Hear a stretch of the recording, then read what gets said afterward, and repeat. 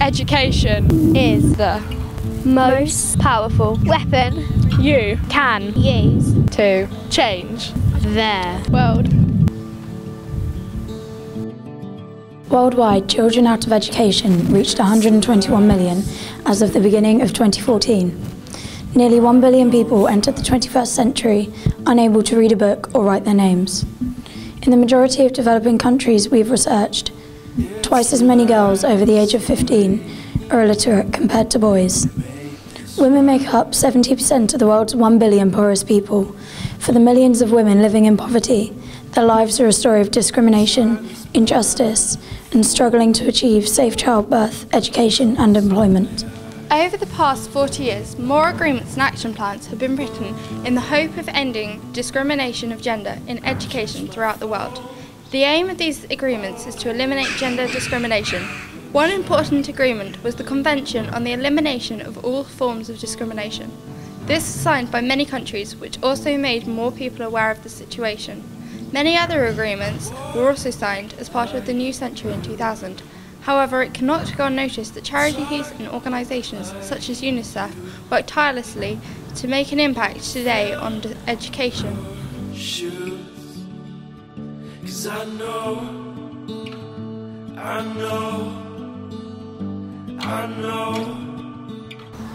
Here in the UK, girls get the privilege of going to school every day for free, whereas the few children who go to schools in South Africa have to pay for school, where they are placed in oversized classes.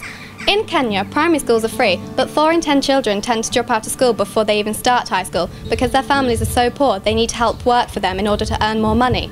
As well as this, girls tend to drop out of school even more because in Kenya, girls often get married very young, at 12 to 14 years of age. In the UK, girls stay in school for much longer because there are no forced marriages and they are encouraged to stay in education for as long as possible. Girls who get educated are less likely to be forced into a marriage because they are more likely to get a job that they can live off and get married eventually later on in their life. Simply being educated can completely turn girls' lives around across the world. If they're educated, they'll be able to learn to become more independent. They'll be able to have a career, so they'll become more financially stable and won't have to rely on men all the time. Through education, girls will have the opportunity to pursue any profession they choose. This will possibly boost the number of engineers, politicians and doctors, which will benefit the country hugely in terms of economics and will allow women's voices to be heard. But most of all, education will promote gender equality. The next generation will learn to support the idea of gender equality to provide a brighter future for girls everywhere. There are 2 types of charities. One focuses on presenting raised money to other countries, and the other gives specific resources. You might describe a charity that just gives money as short-term aid because this money may not be spent wisely and is sure to run out quickly. If the charity gives specific resources that are usually carefully thought out and planned, they are thought of as long-term aid and are installed or given to help the country develop.